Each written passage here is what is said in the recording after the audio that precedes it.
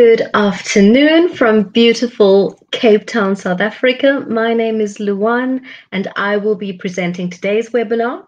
So a little bit about me. I've been a teacher for over 15 years, and during that time, I have taught students from all over the world.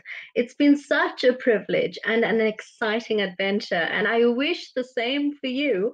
And for this reason, I'm very excited to be a part of your journey, presenting today's webinar and just sharing some useful information with you to help you through your course, but also into your years of teaching. And yeah, just hoping that you have as wonderful an experience as I have. So it would be amazing to see where you are today. Please say hello to us in the chat. On the side of your screen, tell us where you are today. I've told you where I am, Cape Town, South Africa. Please let us know where you're sitting today. It's always a pleasure to see who's joined and where from. So yes, just while you put your names in, while you let us know where you're from, just a little bit about today's webinar. A reminder that it is on a very specific topic and that we will have a Q&A session just a little bit later on at the end of the presentation, and I will answer questions about today's topic specifically. Any other academic questions that you might have or questions about other assignments, of course, you can send those as always to tutor support, and we'll help you with whatever you need help with. But today, just a reminder that the topic is very specific and the questions answered during Q&A will be on today's topic only. Also, just a tip, as I go through the presentation, you might be thinking of questions, and that's great. But I do invite you later on when I open up Q&A that you type those questions in only then. Because if you type them in a little bit earlier, I might miss them and I might not be able to find them when Q&A comes up. And I'd love to answer as many questions as I possibly can. So let's just see who we've got with us today. Oh, goodness me, the names have come in. We've got people joining from Canada. Hello to you. Durban, South Africa, London, UK, amazing. Moldova, hello. We have from Western Cape, South Africa, hello. My neck of the woods. We have visitors from Mexico, USA, Johannesburg, South Africa, Argentina, Australia. Goodness me, the list goes on and on. France, UK again, Scotland, welcome. This is such an exciting part, I think, of any TEFL teacher's journey, is that you just get to meet and say hello to people from around the world, right from your students to the colleagues and to the peers that you meet along the way. We still have names coming in from Dubai. I think we've got someone, Liverpool, UK. Yeah, Bahrain. Wow, welcome to you all. And I really hope that today's webinar helps you. Right, so I think it's time to get started. And then, yes, as you join, just put your name and where you're from. It's just lovely to see all these names and places and locations coming in. So today's topic, as mentioned, very specific. And I know that lots of you do this course. You're excited when you get started. And then sometimes you feel a little overwhelmed when the assignments start to crop up, right? I think this is the nature of any course or course experience, is that you start just ready to go. And then as the tests and as the assignments come up, well, then you start feeling a little tentative. But that's what we're here for, to help you specifically with Level 5 Assignment C. So if you're doing the Level 5 course, then Assignment C is the final assignment that you'll be submitting. And always remember that assignments take a little bit of time to mark, and also that this particular assignment, just a reminder, some admin on the side, this particular assignment must be submitted at least 2 weeks before your course ends. And that is just to accommodate and make time for marking, the possibility of having to resubmit, that sort of thing. So make sure that when you work on this assignment, you've got plenty of time before you hand it in. If you do find yourself getting really close to your deadline, you might have to get in touch with student services and look at getting an extension. But otherwise, 2 weeks before your course ends. Right, so let's have a look specifically what we're going to look at today in terms of this assignment. Just on a personal note, for me, this is one of my favorite assignments, not only to mark, but just the fact that it gives students that bit of freedom to come up with their own activities and to add their own flavor and their own flair to a set of activities. And I think that that's what makes this assignment such an interesting one to mark, because every single assignment is different, one to the next. Right, so in today's webinar, we're going to be looking at different components of the assignment, from evaluating a textbook or a course book. You've got to write an essay. So think of it like a review, right? But a review is after you've read the book, right? An evaluation is where we give you a sample, a bit out of that book, and you've just got to look at the sample, look at the scope and that sort of thing, write an essay. So that's one part of the assignment. Then the very next part is where you need to select an authentic material. And then you've got to create 3 activities to follow on after your students have either read the material or completed a comprehension task on the material. So submit a piece of material and design 3 adjacent tasks. The very next thing that we'll be looking at is a second essay. And this is really a reflection, on the usefulness of authentic materials in the classroom and why you chose that particular material to submit, and also why you chose those 3 activities to design. Then we'll be looking at the bibliography. It is so important in this assignment because this assignment really gets you using resources from other places, so online and books and magazines and all sorts of things, blogs, that sort of thing. So here the bibliography is quite important, and for that reason it's on our list today. Right, so just to recap, we'll be looking at the evaluation, we'll be looking at selecting an authentic material and creating the 3 activities to complement that piece of material, and then also a second essay where you've got to write on the usefulness of authentic materials in the classroom, and finally a bibliography. So that's today. That's exactly what we'll be discussing today. Right, so the very first thing that we're going to look at is, of course, the evaluation of a course book. We say textbook, but also it's fine. If you hear me saying course book, it's one and the same thing. So what we do is we give you a unit or a chapter out of a particular course book, and we also give you the scope and the index page, and all these are provided to you on the assignment instructions page. We give you a list, a checklist later on that you can use when writing your evaluation. That's found in Unit 10, but the actual course book material, this is found on the assignment page, and you'll have access to all of this. They're in PDF format, and you'll get to look at them again and again before you actually write your assessment or your evaluation.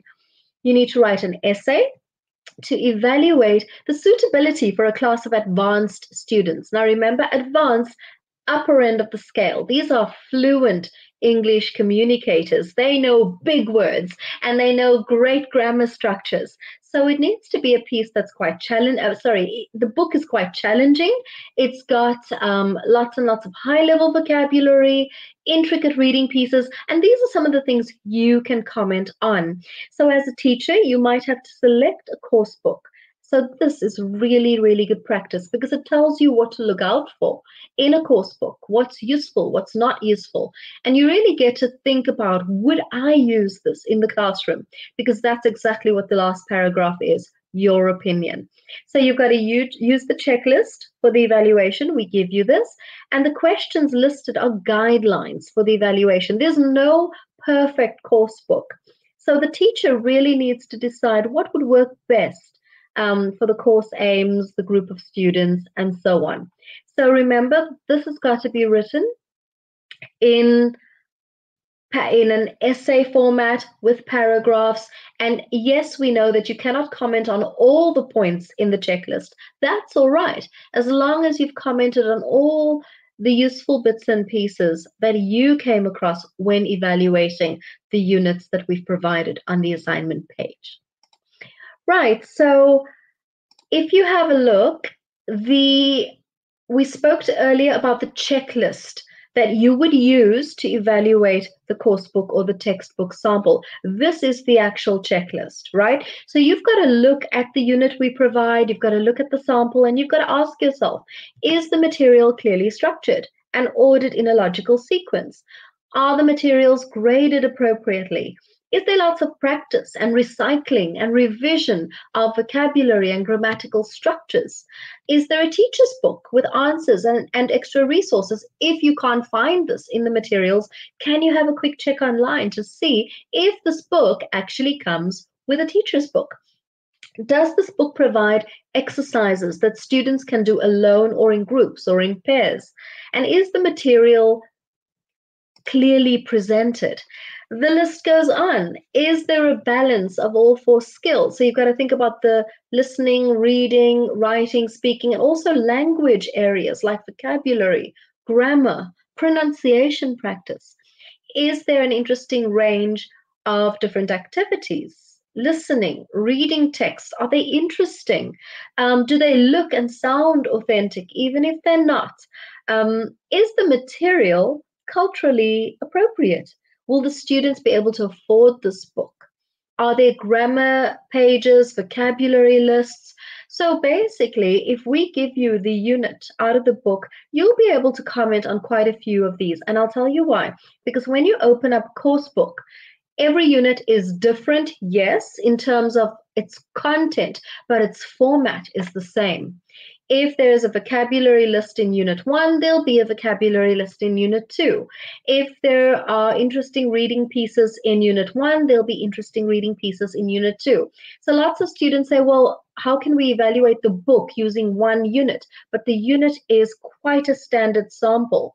It contains a lot of information, and like I said, most of the other units mirror this unit, just the content is different. But basically, what you're looking at is a standard unit that you can very safely and comprehensively assess and evaluate.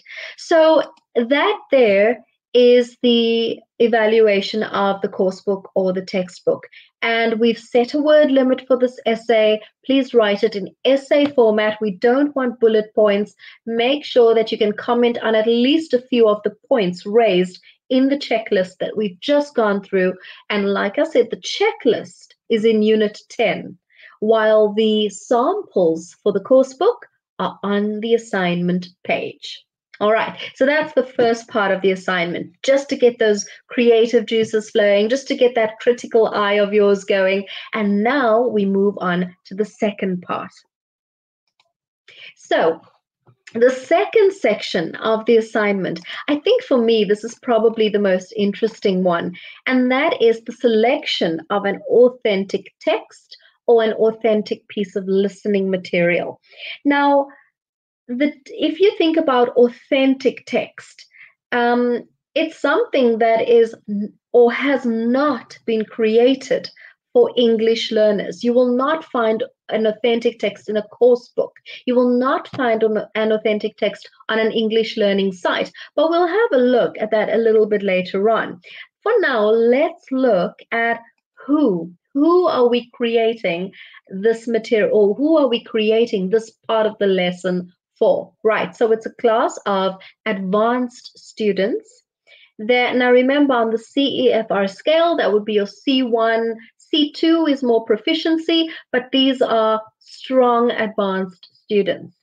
It's a mixed nationality class. It's a general class, so not a specific like business English, not exam preparation, a general English class. And like I said, mixed nationality. So that means mixed cultures, mixed religions, mixed background, but all adults and all at advanced level. If you break that down a little bit further, we've got 9 women, 6 men, aged 20 to 40 years.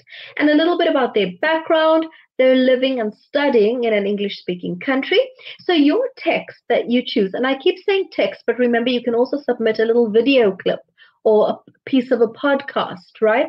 The material must be appropriate for all students in the group.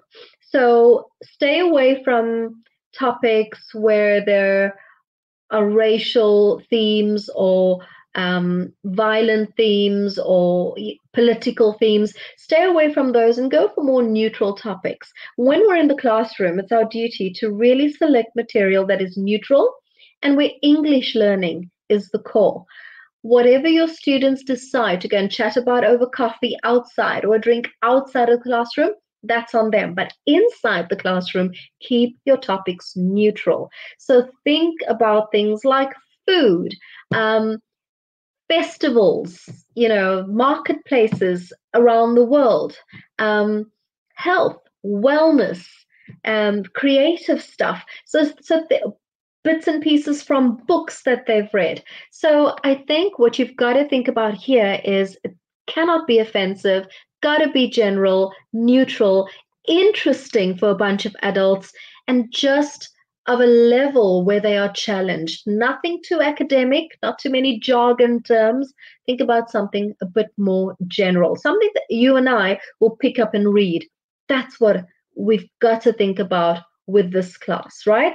So now that you know a little bit more about the students, let's look at them in a little more detail, because you know what? You're going to be teaching students, people one day, and they'll all have different situations and different backgrounds and different stuff happening at home, right? So our group here, 4 students, they've got university places. They want to improve their fluency in English.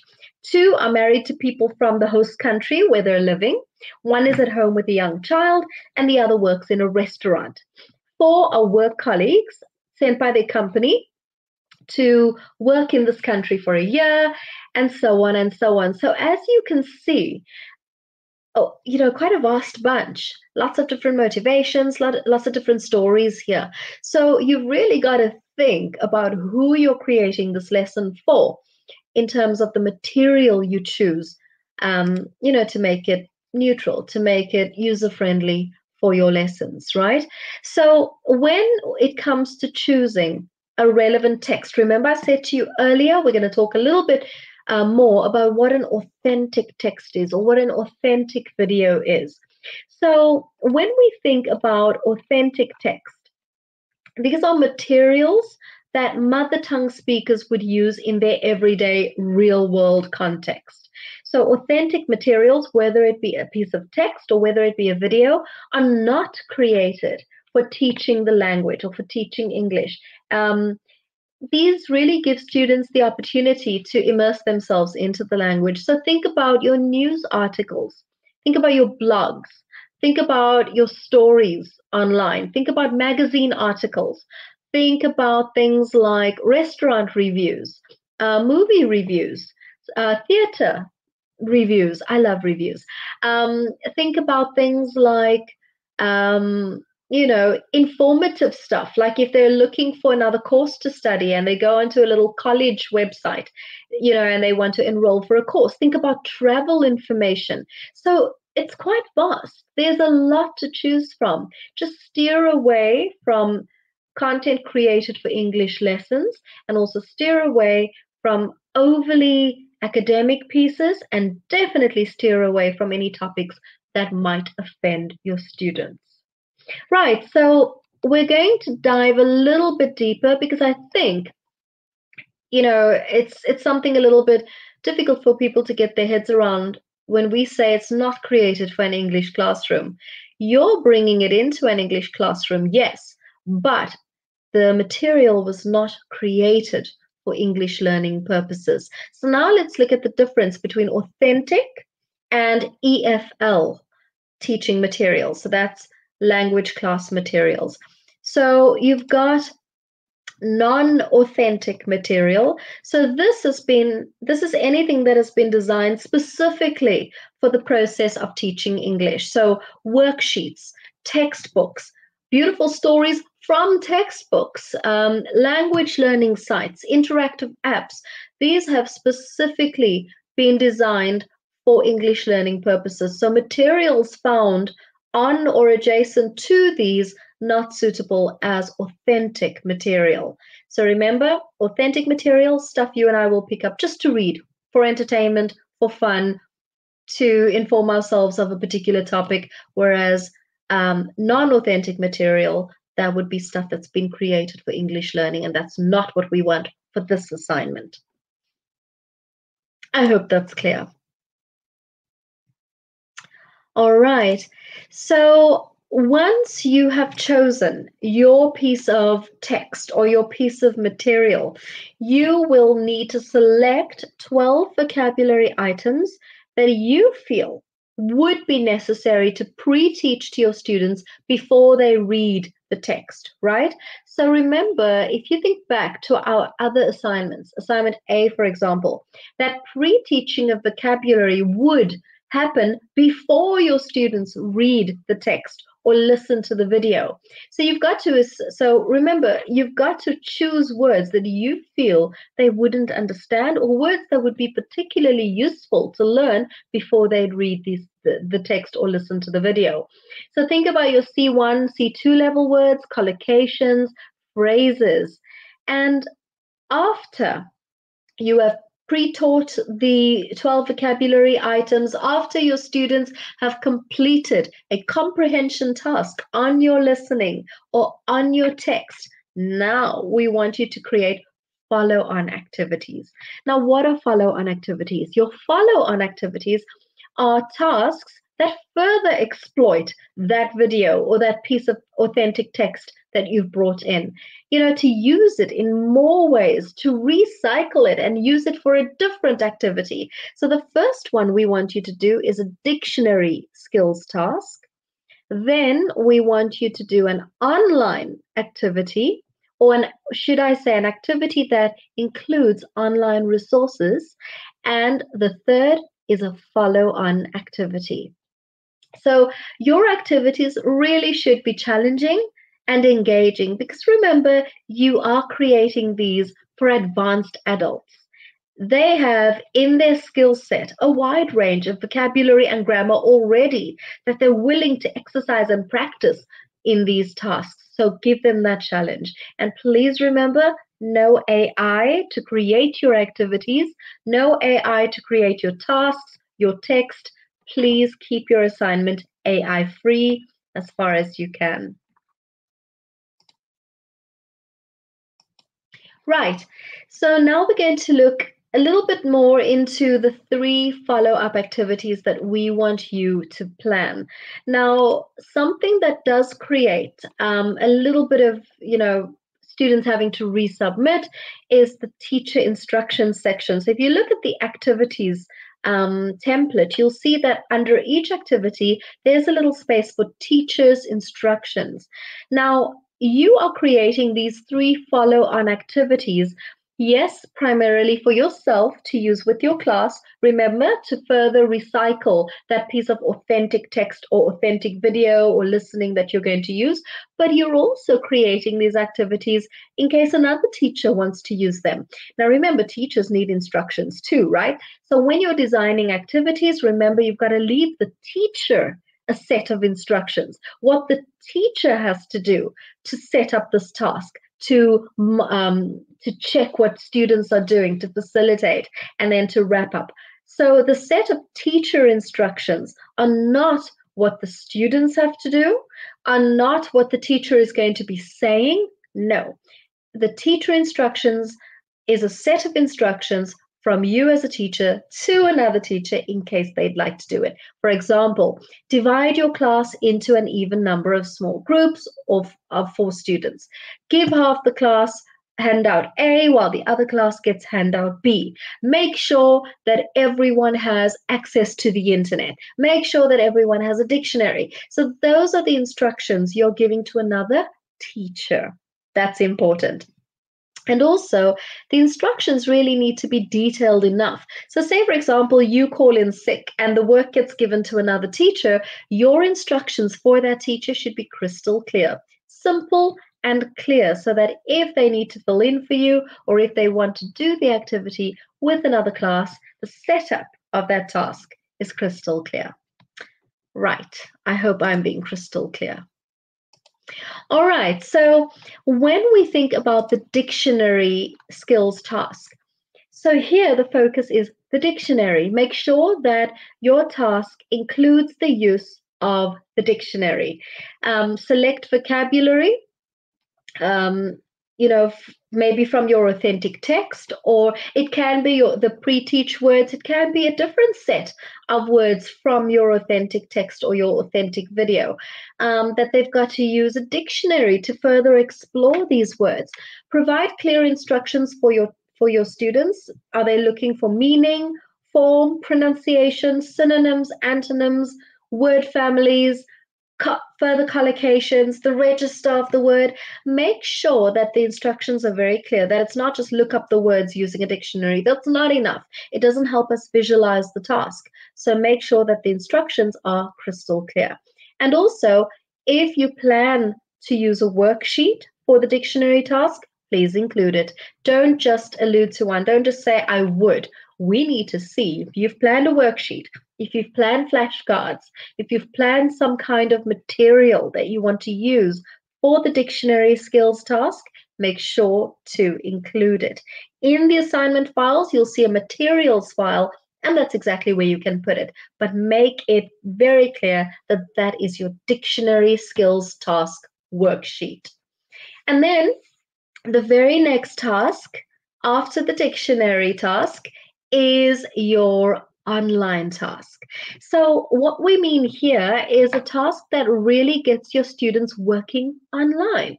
They need that kind of opportunity because we use the internet every single day. So this is an activity that further exploits your authentic text or your authentic video, but it gets them researching. So make sure that it is not just another reading or listening task where they need to focus on another article or another video. That would be very much similar to what they'd done with your authentic material prior to these 3 activities. So make sure that it's something that gets them to research the topic maybe in your authentic text or video.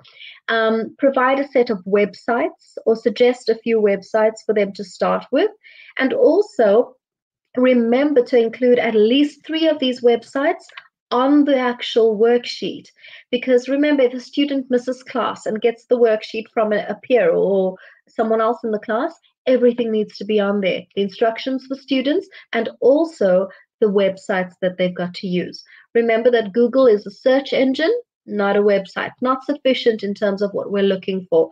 So if your activity is based on travel and they've got to find different interesting hotels from around the world, maybe give them a few travel websites. If your topic is about health and wellness, give them a few websites where they can find information about health and wellness.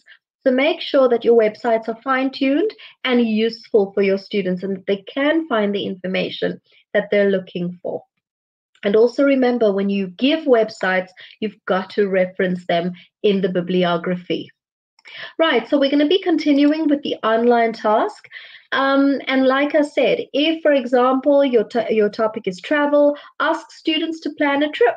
Research other types of holidays or destinations.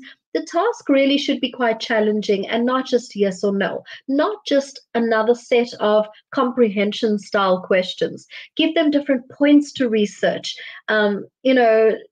A little bit of critical thinking. Maybe they've got to look at 2 options and make a decision, and write a few sentences per answer maybe. So the task really should get them, like you and I research things.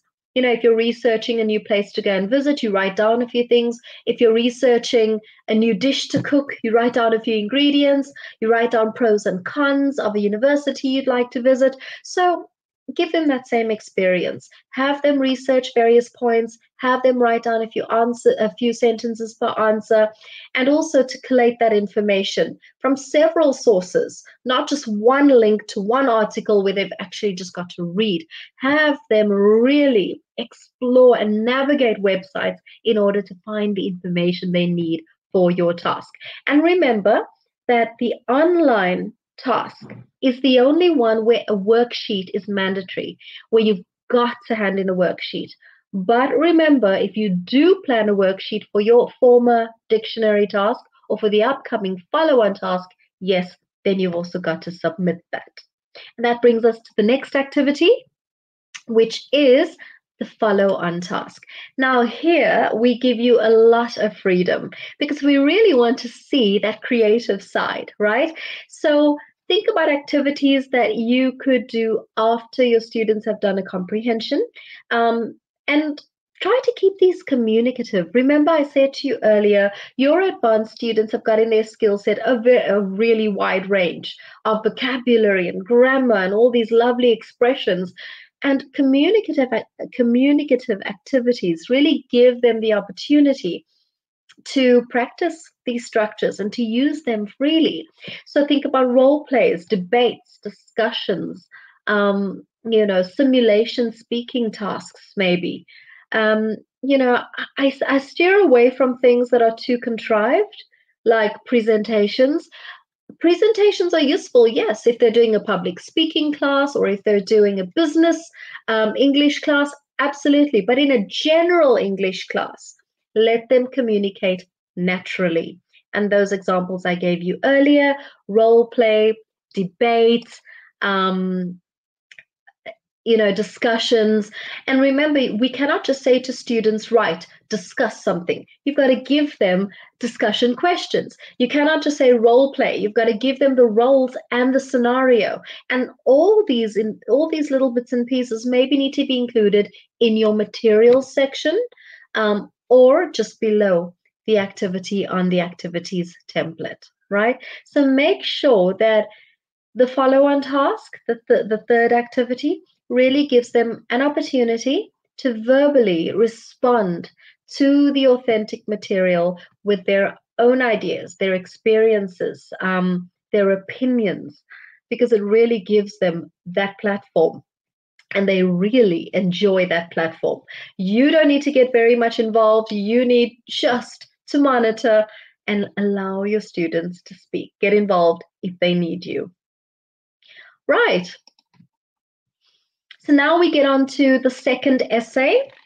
So the second essay is really, for me, it's a reflective essay because you're thinking about, the first paragraph is all about why do we use authentic materials in the classroom. So if you think about the different headings in the essay, it really does take you through the assignment you've just done.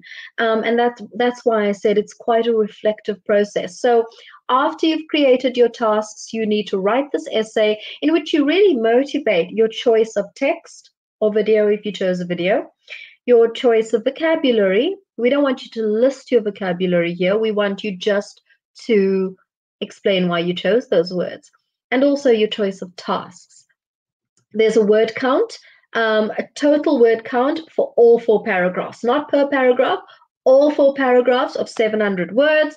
Use full sentences, no bullet points, please. Write it in paragraph form, and also proofread your essay once you've done it. Because remember, it's an English speaking, or our course is an English teaching course. So our assignments are marked for application and understanding of TEFL concepts, but also for accuracy. So we really do need for you to proofread your work to make sure that everything is spot on. Right, so that's the essay. It's all about authentic materials in the classroom. It's all about why did I choose that particular authentic text or video? Why did I choose those vocabulary items? Why did I choose those 3 tasks? Why did I choose that particular dictionary activity? Why did I choose that online activity? Why did I choose the follow-on? And then there's a 4th paragraph too. So remember, enjoy the process because it really does take you through the journey of your assignment. So that's your second essay. And then we have the bibliography. This is very important. You cannot leave this out. So the bibliography, any text that you've used, that's your authentic material too. Websites that you included, maybe for the online activity or an online dictionary for the dictionary activity. course units that you used from our course, books from outside that helped you put this assignment together. Reference everything. If you look at the assignment notes on the assignment page, you will actually see that there is a file called referencing. And here in this file, we show you with examples exactly how we want the different resources to be referenced, from websites to course books to pictures. We show you exactly how to reference everything. So use this, but if you get stuck, of course, notify us and we'll send you some information. So when it comes to assignment C, I think what you've got to do is approach the assignment as an outlet for some creativity, the opportunity to really think about what you would like to present in the classroom. Because yes, even though we've put the structures down, as would any TEFL course, we've given you the freedom of deciding what kind of topic do I want to choose for my authentic text? What kind of topic do I want to choose if I decide to go for a video? Please remember that on the assignment instructions page, we've also given you word limit for the text if you choose a text, or how many minutes the video should be more or less if you opt for a video instead, or a podcast clip instead. If you find something that is too long, of course, you can edit that, you can shorten it. If it's a video and it's too long, send us the clip and just say to us, my students will be listening from the beginning till about 5 minutes in, or 2 minutes in to about 7 minutes in. That's absolutely fine. But please remember, the minute you start changing the vocabulary and the grammar in your text or in the script of your video, that material is no longer authentic. If you are simplifying vocabulary because you feel it would be better for your class, that material is unfortunately no longer authentic. Authentic material, your students should be able to find it online or in a magazine just the way you've given it to them, except we do allow you to shorten it to meet assignment requirements. And also you're completely allowed to remove any offensive language or any language that might upset your students. Also, we allow you to correct things like spelling mistakes, or to correct the placement of a comma here and there, some grammar mistakes. Of course, you can correct that too, because we do not want our students to feel, well, I get that wrong, or I got that wrong because that's how it appeared in the text. You can correct mistakes. But say, for example, you feel that you'd like to change the word in the text, maybe example, livid, and you'd like to change it to furious, because furious is simple. That's not allowed, because that text is then unfortunately not authentic. All right, so the idea is just to find something as is that's just right for your class. But yes, again, a reminder, you can absolutely shorten it. We do not permit blending of text. You can't take a text from one source and maybe another text from another source and put them together. This is not allowed. It's got to be one cohesive text or one video from one source. I hope that helps. All right, so that's actually brought us to the end of me presenting to you.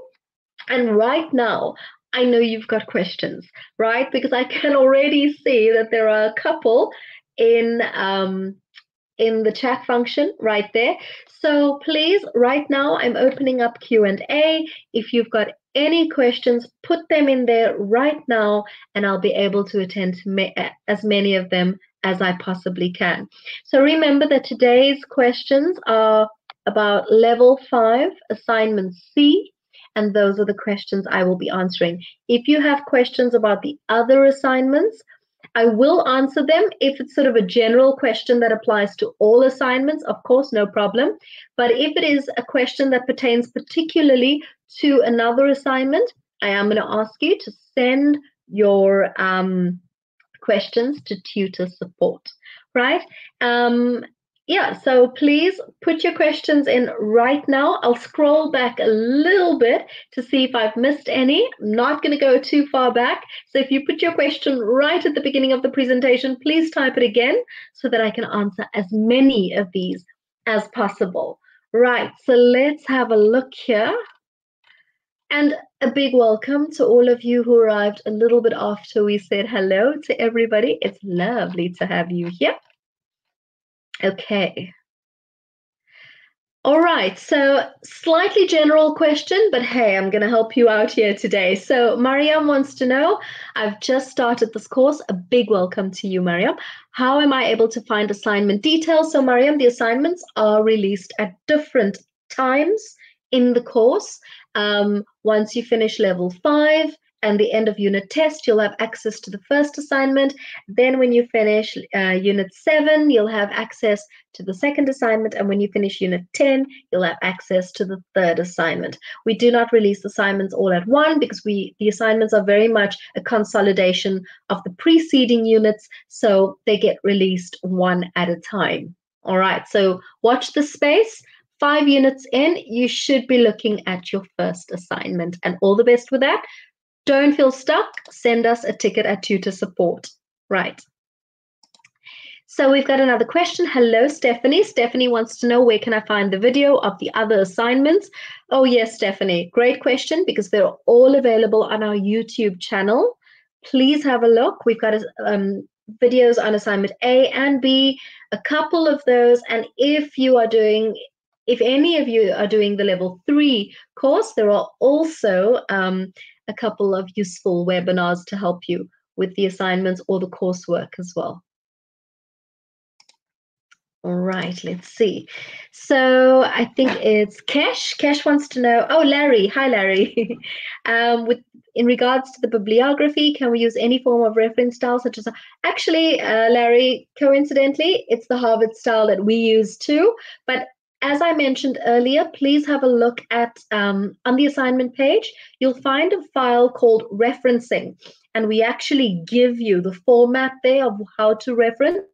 We do understand that you might not be able to find all the information. That's okay. Please don't stress about it. As long as, if it's a website, for example, you can give us the name of the article or the page, the name of the site or the address, the link to the site. And then also, what is important is, when did you access it? What was the last date that you accessed it? As much information as possible. But Larry, coincidentally, Harvard style too, at the TEFL Academy. All right. Yeah, so please, as I answer the questions, please punch in your questions so that I can answer as many of these as possible.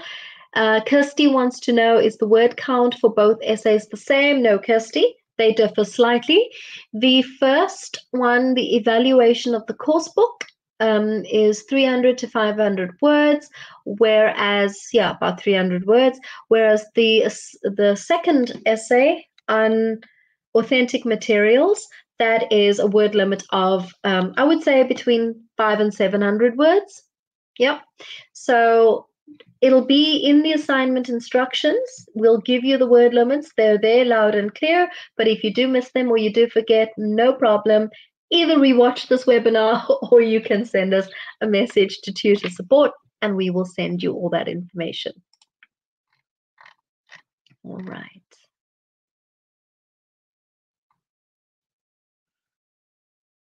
Right, let's see. Okay, do advanced level students understand? Okay, so I'm thinking it's aspects like onomatopoeia. I found one in my text and would like to incorporate it into my dictionary skills task. I'm not going to pre-approve activities during the webinar, but I will say that at advanced levels, they've got quite a wide skill set. So you can absolutely play around with different aspects of language. I would say, yeah, why not give them a challenge?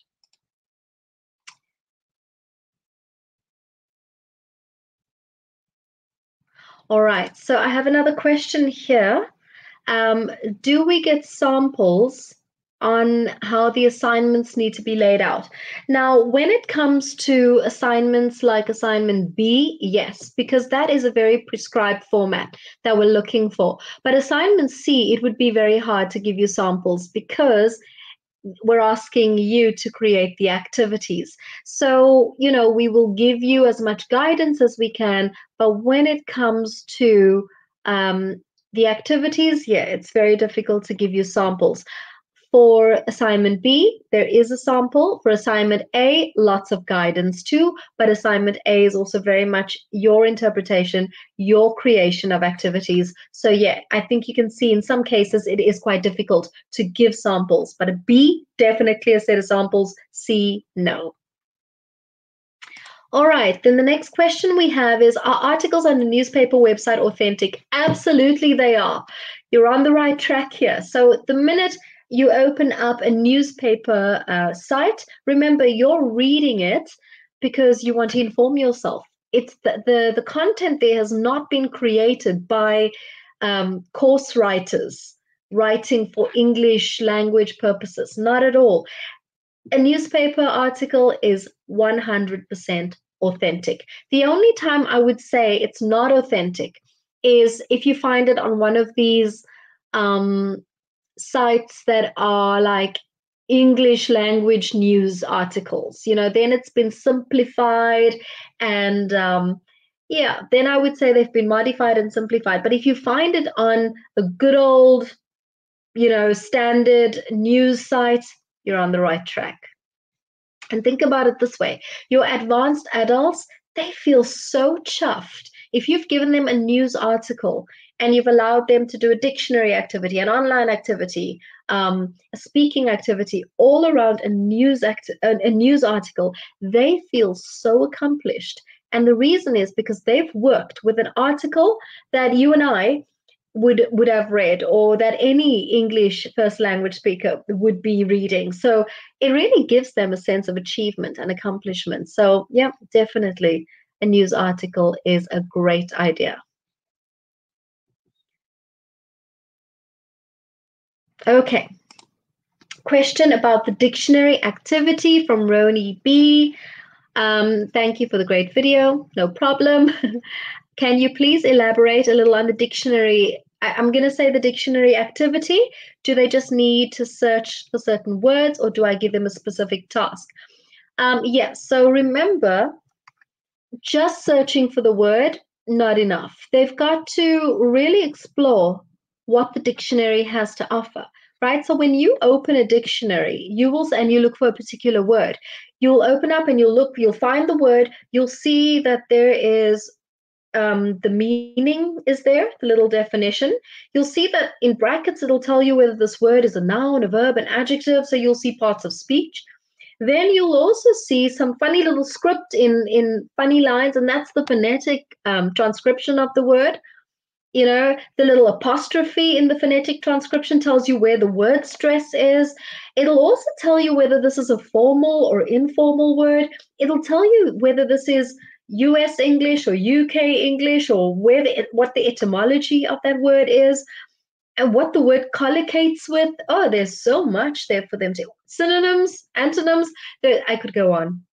I get excited by dictionaries. There's so much for them to explore in a dictionary. So when they look up one word, they've got all that at their disposal. And I say, Ronnie, challenge them with that. Don't just have them look up a word. It's not enough. They've got to know how to use. Remember, the topic or the activity is dictionary skills. And the skill, I'm sorry, goes beyond just opening it up and finding the word. What else can they look for? Do they need to change the form of the word so that it fits into a particular sentence? Do they need to find synonyms for that word and replace the original word with another one? The possibilities are endless. So I would say play around with the dictionary, see what's there, keep the activity linked to your authentic material, please. And also, teachers, the link has got to be clear. When we look at your dictionary task and we look at your authentic text that you've submitted, it's got to be clear what the link is. Because if it's not clear for us, then it's not clear for your students. They need to see that connection between the authentic material and the dictionary activity, the online activity, and the follow-on activity. Does that help, Roni? All right. Okay, let's see. Okay, so this is a good question.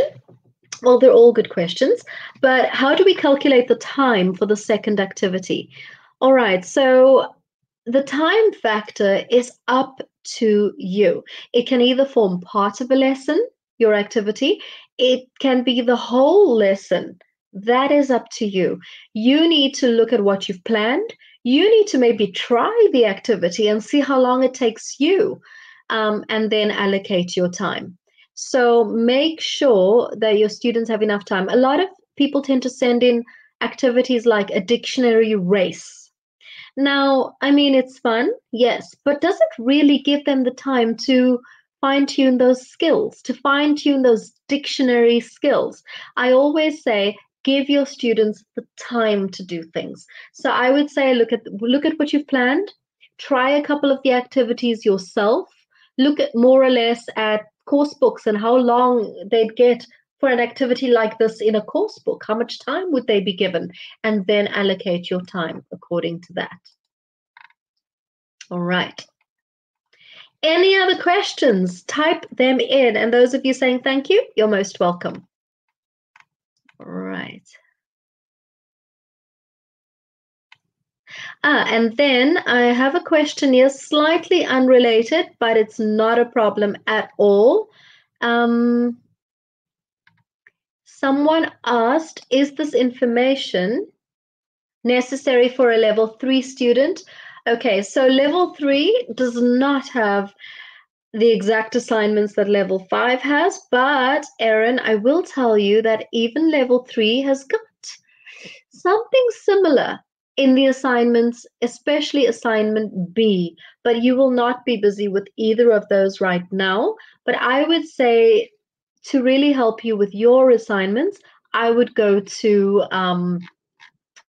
one of the webinars that are specifically created for level 3. All right. Any other questions? Now is the time, and you're very welcome. All right, just going through some of the older posts to see if I've missed anything. I really don't want to miss anything. You're welcome.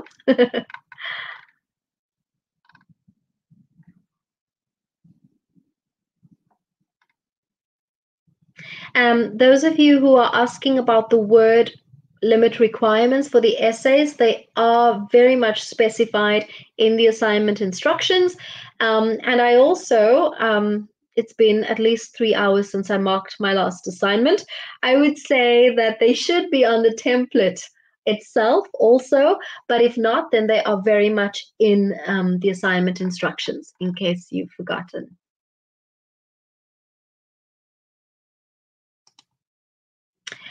Is there a transcript for this video? Well, and I'm going to put on my technical head here, I'm thinking that if you do access these videos through our YouTube channel, then YouTube has got the function whereby you can click, open up the information below the video, and there should be an option to click on transcript, and you should be able to get hold of the transcript of this video. That's me thinking I'm very technical, so I'm thinking, yes, you could most likely do that. Suzanne, if you can't find the transcript for some reason, then of course you can watch and rewatch again all the bits that you find a little bit confusing, or send us a ticket at Tutor Support and we can help you and clarify any bits that were unclear. All right, any other questions? I need more questions, people. I like answering questions. I'm here right now, so make use of me.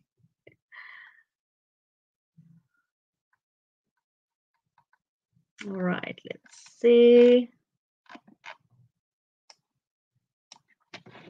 I'm very much afraid of saying that's it, Q&A done, because often when I say that, at least 3 or 4 questions come in. So please, if you can think of any other questions, then send them in. If you are approaching assignment C, I think the best thing to do, also, we've given you some notes on how to approach the assignment. Read those too. They sort of supplement the instructions and just go into a little bit more detail on the assignment instructions or the points of the different parts of the assignment that you've got to plan. So please remember that in addition to the instructions, there are also, I think, 2 files, one called Advice on Approaching This Assignment. Read that too. It is very much useful. All right. Question here. When pre-teaching vocabulary, do we have to say, no. So remember, Anne-Marie, we don't need you to pre-teach any vocabulary. You just need to select the words that you think would be useful to pre-teach from your text or from your video. Because remember, the activities you're designing are for after they've learnt the pre-teach words. So we don't need to see any of that. It's implied. You just need to tell us, these are the words. I guess you're telling us these are the words I have pre-taught. So yeah, we do not need to see how you do it. We don't need a vocabulary table, nothing like that. You simply need to highlight them in your text, or you can list them below the transcript or the text typed out. That's all we need.